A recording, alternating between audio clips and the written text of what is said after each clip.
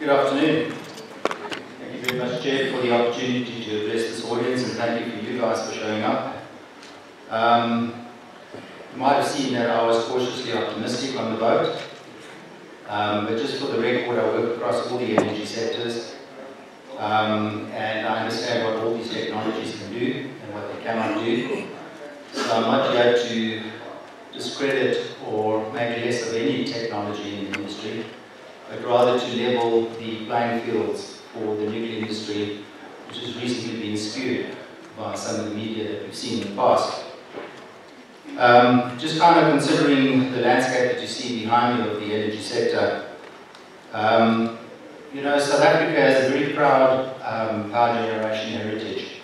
Back in 1882, we had our first centralized power station in Kimberley, which lit up the streets of the city. And this was way before New York. That was a massive accomplishment. In the 50s, we had a big build of about 8 power stations were built in 8 years, and that was really driving the backbone of the mining industry in this country. In the last few decades of the 20th century, we had an unprecedented build of power generation capacity, including nuclear energy, which today drives our economy. Just okay, looking further down on the page, you'll see what we're currently doing. Today we're building some of the most sophisticated power plants, coal-fired power plants in the world. Yes, these are problematic, but it's a symptom of what happens when you lose the impetus that you once had. We also are building a fantastic renewable energy program in South Africa, which has attracted the attention of the world, and it certainly, for once, has opened up the market for the private sector to invest in it. And this may well be a good option for the nuclear energy industry coming in the future. At this point, one gets to a stage where you can now contemplate the future of this country's energy sector. And we're looking at this, and this is something that we need to plan, especially for the long term. We cannot make short-term decisions anymore. We've done that. And we are because of that. We now need to make long-term decisions, and that's where we feel that nuclear energy definitely has a role to play. What I'm going to talk to you about today is why does nuclear energy make sense for South Africa, the key drivers behind the economics of nuclear energy, why nuclear safety is an overriding priority. I think Melissa did talk quite a bit about that, and building a real knowledge economy in South Africa. Alright, generally I find that what people resist about the nuclear industry is what it isn't. If it was that, I wouldn't be in it, and nor would my company be in it. So I think it's quite a good opportunity to demystify this industry and to try and have a better understanding of it and appreciation for it. So looking at the sense of the energy for South Africa, I want to talk firstly about what nuclear energy is. It's not a bomb. Okay? This is what a typical configuration of a nuclear power plant looks like. It's a Westinghouse design. And essentially in the middle you have the nuclear reactor, which is filled with fuel. It is a low enrichment fuel. And this is stimulated and it creates a fission process which releases heat. That heat is extracted through the primary circuit and those green pumps that you see in the middle at a temperature of about 500 degrees centigrade and sent to the steam generators through a heat exchanger, which is similar to the electric element in your kettle. On a separate and independent circuit, water comes into the steam generator, flashes across the heat exchangers and creates steam. And the steam goes into a header which goes to these turbines, which is typical of what we see on coal-fired power plants. This is a known technology in South Africa. The unknown part for South Africa from a construction and engineering perspective is really the nuclear side of the business here. South Africa has a commitment, it's made a commitment to reduce its carbon emissions. And one of the big contributors to that is nuclear energy, which is clean baseload power. It is really having a major impact on that area. And some of the indications that we've seen earlier will show the impact this has. It also offers fuel security. South Africa has the 7th biggest uranium reserves in the world. You can also store a decade's worth of fuel on site, which really makes you immune to mining strikes or the rain that keeps on wetting our coal. It does offer a lot of fuel security for this country, which is what we desperately need. Our grid is also capable of accommodating large blocked power plants. Because we have 40 gigawatts on our grid, it is a factor of what you can put onto your grid as far as a single unit is concerned. This is very unique for the rest of Africa, where the grid capacities are very small, and they cannot afford to put a big block on it. Big blocks come with economies of scale, which is something that we can benefit from. Something we also need to understand, looking ahead, is that our baseload supply capacity is currently under pressure, which I think we all agree. In the medium term, there is some relief. Medupi and Busiri are going to put a number of gigawatts in the grid every year, and it could create some relief for the country. But as GDP catches up, you're going to quickly absorb that. But we also need to understand that the assets that we have today are aging, and we're going to look at retiring these assets from about 2025 to 2035 to the tune of about 20 gigawatts of energy. We need to start building that today to make sure that we don't put this country into a crisis. And there's a lot of arguments about when that date of decommissioning is going to happen, but looking at the reliability of the equipment today, the condition of the equipment, and how hard it is working, I think those numbers are looking quite realistic. South Africa also has an established nuclear industry. It has world-class education facilities that teaches nuclear engineering, nuclear physics to some of the highest standards in the world. We have an industry, we may as well use it. We've invested a lot in it. There are a lot of people, young students, that are investing into this. Let us use this capability and capacity that we have. I'm not sure I got to this one. Okay. Coming back to the economics, this is a bit of a detailed slide, so I'm going to talk you carefully through it. Essentially, one is need to look at the nuclear energy profile. It has a unique profile which is different to a lot of other technologies. Yes, it has a very high overnight capital cost. It is twice as expensive as coal. That is a fact. It, however, has a low operating cost. Fuel cost in your levelized cost of electricity is only 6%. What does that mean? If you look at gas turbines, the fuel cost is 70%. So if you have volatility in your fuel cost, it will not affect the price of nuclear energy. That's why I can give you a tariff for nuclear energy for the next 35 years. You have a small incremental increase on gas or any liquid fuels, your electricity cost is going to double. So that is the risk that we need to look at addressing with nuclear energy. Nuclear energy also has a 60 to 80-year economic life cycle. This is 3 times of a renewable energy plant. You have to recapitalize a renewable energy plant 3 times in the life of a nuclear plant. So if you want to start talking about the capital costs alone, we've already dismissed that in this alone. It also provides zero emissions and 90% capacity factor, which is also 3 times your average for renewable energies. These are key factors that make nuclear competitive and affordable. The new generation technologies, the integrated control systems that we're looking at on these plants are starting to bring these technologies to be able to follow the load on the grid where typically they were static, base load, don't want to move. Today we can start seeing these plants following the loads that we have capabilities in our coal-fired power plants. Muller today produces the cheapest power on the grid. I'm open to any form of comment. I think, Kravir, if you could just comment on that. And these are some things that we have to look at. This is what you get when you have a long-term view of your energy sector. The short-term view would never make sense for nuclear. The drivers behind high capex in nuclear energy are the following. Nuclear safety features. All right? Now, a 747 crashing into a stadium at a World Cup game, it's unthinkable. But do we go and build a containment building around our stadiums in the event of that happening?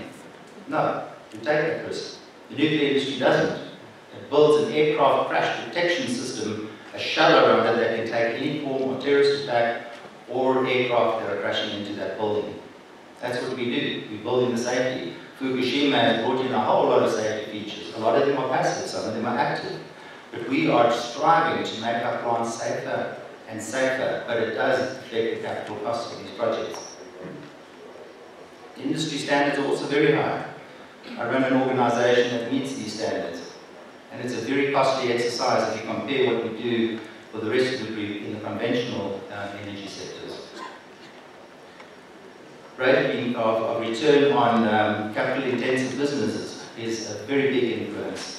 Government can actually look at a lot of this through its state-owned enterprises like Nexa and Denel. These may be investments that these organizations could incur to help some of these cost incentives. The economics of scale has not yet been realized on Generation 3 technology, not enough of them have been built. But that is today. What are we looking at in South Africa is probably, when we do get to build our plants, you probably find these economies of scale come together with the number of plants that we built.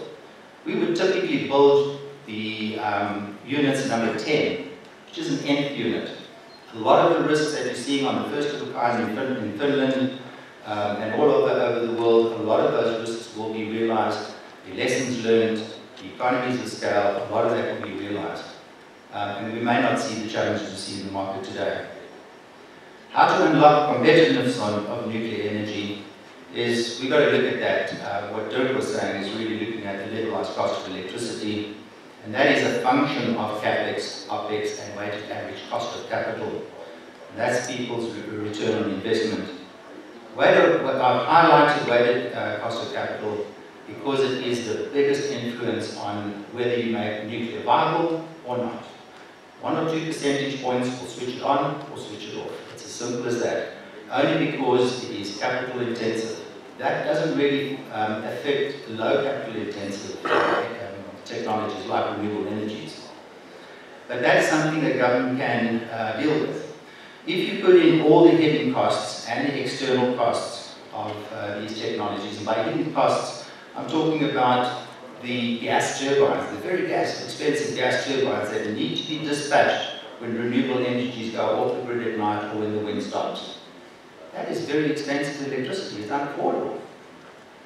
But that is not something that we talk about. That is something that's never really mentioned. But we need to actually take that into factor. And if you do take that into consideration, you would probably find Treasury's capital costs of 8.4% would make nuclear competitive with coal. If you look at NERSA's recommendations on 5.1%, nuclear will be a hell of a lot more cost-effective than coal. So it's about that figure, and if you want to play around with nuclear, play with that, and that's the government's ability to manipulate those figures. We also need to procure proven technologies and a proven safety authority. These are the industries that come together from wherever they are in the world. There's 5 of them, and they provide the full panorama of their not only technology, but the safety authority, the design authorities that goes with it, their funding, their bilateral agreements. Remember, the decision we make today is the decision we live with for the next 100 years. Until these plants are decommissioned, the management of all the fuel, the waste, everything is going to be done for the full cycle. So it's a very important decision to make. 2 minutes. Locating these plants in energy stranded regions like the Eastern Cape is of great help to South Africa. It opens up new economies and it does help reduce our massive transmission losses. I think we're sitting with about 11% transmission loss in South Africa. That is serious rands on our economy at the moment. Okay, I'm hopelessly lost on this one. On time, so just a little bit on nuclear safety. I think Lisa did talk about that. This is a typical nuclear plant. This is what Kuba looks like. 3 points of it is a nuclear island, a conventional island where the turbines and generators sit.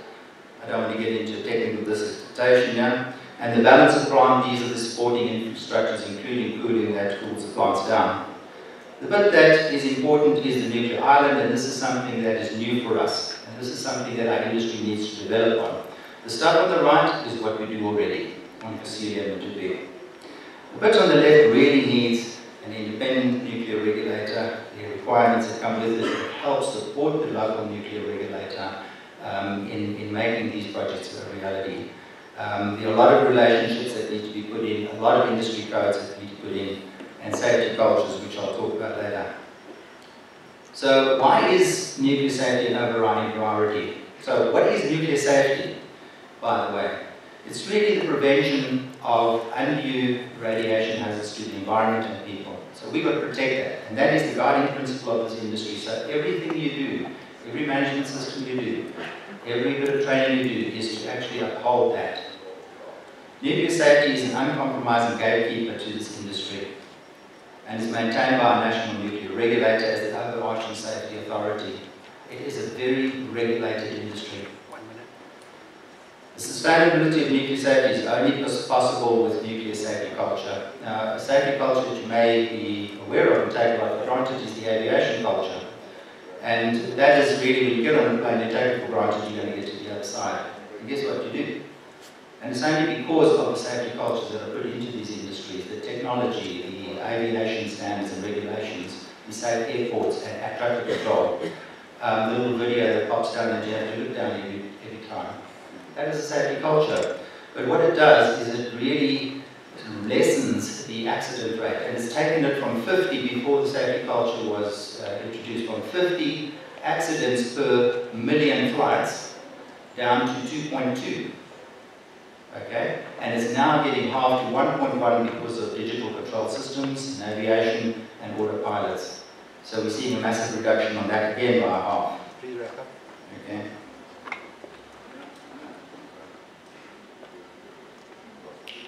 I just want to look at the knowledge economy that I spoke about. This is the wrap-up of my presentation. This is what we do currently in the top at Kusile.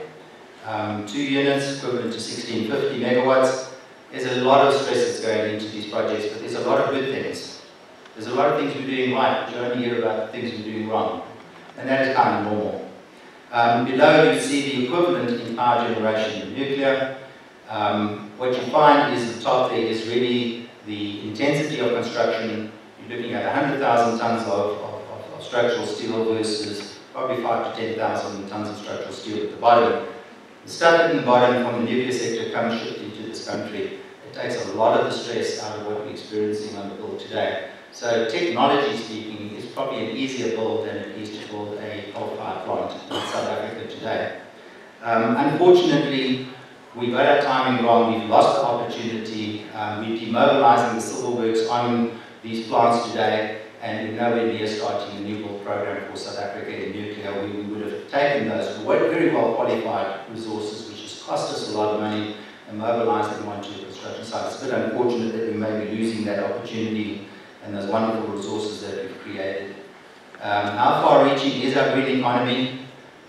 It's very quick and smart, but so are the jobs that it offers. The guys come in, 2 years later they're out. These projects don't create a lot of long-lasting jobs. Maybe the CSP industry in the bottom left-hand corner may do a better job when it does come to the market, but right now we're not seeing it. Short-term job creation versus what we're looking at is long-term career creation. If you build 2 of these babies, you're probably sitting with a lot more career opportunities in South Africa. And every industry needs a game changer, so let me give the nuclear industry a game changer, and that would be the jobs and real careers and long-term careers that it creates. Thank you very much.